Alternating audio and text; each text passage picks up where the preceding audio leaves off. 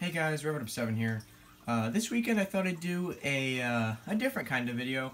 It's not that different, but it is going to be Hot Wheels Memorabilia Episode 2, which I haven't made one of those in almost a year now. But usually I buy cars in lots, which if you don't know what that term is, it's a group of cars all together, not really organized by certain type or series. Usually when you buy, like, when you going through a box of Hot Wheels at like a garage sale or a like a flea market, that's a lot of cars if you were to buy it. But I'll have older cars in the lots, but I won't call those videos Hot Wheels Memorabilia because it's not all older stuff. But this video, it is older stuff only. So this is going to be Hot Wheels Memorabilia Episode 2, and I'm going to start it off by showing you guys this cool Hot Wheels NASCAR Kyle Petty Hot Wheels Edition stock car. And this is pretty cool. I never actually collected these, but I do have a ton of them just because I've collected them over time from other people buying them for me or stumbling upon them in the lots of cars I buy. And this is pretty cool. It was only $2, and it's actually 21 years old, making it just really great condition. And I'm surprised I got it for only $2. But yeah, this is a really cool Pontiac. I think it's a Pontiac Bonneville. I'm not sure what that car is. It's either Bonneville or Grand Prix.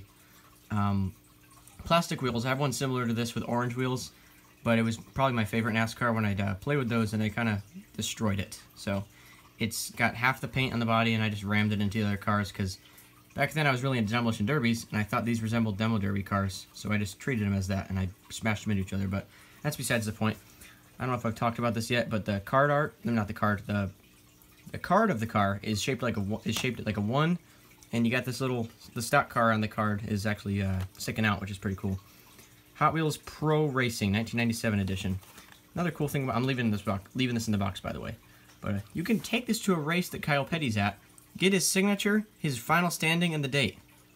And it shows the entire 1997 NASCAR race, NASCAR Series race schedule on the back. That's pretty cool. I mean, you don't see that kind of stuff anymore. At least I'm not aware that you do. I know on the back of Hot Wheels cars you have some cool stuff. For instance, on this Jeep I opened, I think last weekend, you do get the series name and all about the Jeep, which is pretty cool. But this is weird. It's like the entire race schedule and a way to get it signed, so to make it even more of a collector item. I'm not sure any NASCAR fans that watch this, did he ever run this paint scheme? I don't think he ever did. If he did, that'd be really sick. But yeah, not opening this, never collected these, but I thought this was cool for $2. And now, to the main thing of this video, picked up this awesome 2000 5-pack from the year 2000. Super Launcher 5-pack for, I'm guessing the Super Launcher set, because I think back then, and they still do this, the 5-pack would correlate to a track set. So I'm guessing this Super Launcher was a track set. It includes, to start, sorry about the glare, and the fish tank noise. I'm running out of water in some of my fish tanks. I need to do a water change, and you can just constantly hear that in the background of our videos, but that's not going to be like that in the future. But back to the 5-pack. You got this super cool Split Image 2 Vortex in the blue and purple and black. Another awesome silhouette with these wheels you never see anymore. I'm not sure what they're called, but yeah. Red, yellow, and black with the yellow tinted windows. Pretty cool looking car. 2 classics from the games we play. I thought that was pretty sick. Catapult from Hot Wheels Stunt Truck Driver in green with a grid paint scheme with some yellow flames. Awesome looking car. I think this is a Toyota Celica. Let me see. Does it say it on it? I don't know. Okay, I'm guessing. This is a Toyota Celica GT. Not positive, but it says Slingshot Racing. That might be the freaking name of the car if this is a fantasy model. I don't know. Gin Shocks is a sponsor. I'm not sure if that's real. Little black Hot Wheels logo, blue spoiler and splitter on the front. Really cool detail to this car. And I think this is called something Shaker or something Racer.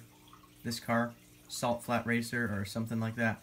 I don't know. I have a couple of them. This was probably my favorite looking one with these gold wheels and the yellow, red, orange, and black paint scheme. Reminds me kind of a Halloween car. But yeah, I thought this was pretty cool. $6, so it's $1 more than 5-packs are these days, and it's all old cars in, honestly, mint condition. One thing that's cool about older 5-packs is this little rivet in between each car and the cardboard sticks out a little bit above the cars to give it more of a sunken in, nicer quality look. Now it's just a regular just piece of plastic over all the cars, but think about it, it's 18 years later, and Hot Wheels are the same price, so I think they're doing a good job. I'm not going to complain. And on the back you got some more track sets, the Wreck and Roll, the, I think it's just an advertisement for track systems in general, and the Cosmic Blast. So I bet these guys, these had their own correlating 5-packs, but yep, welcome to episode 2, not welcome to, thank you for watching episode 2 of Hot Wheels Memorabilia, and yeah, thanks for 611 subscribers, that was fast, and 110,000 views, that's awesome too, bye.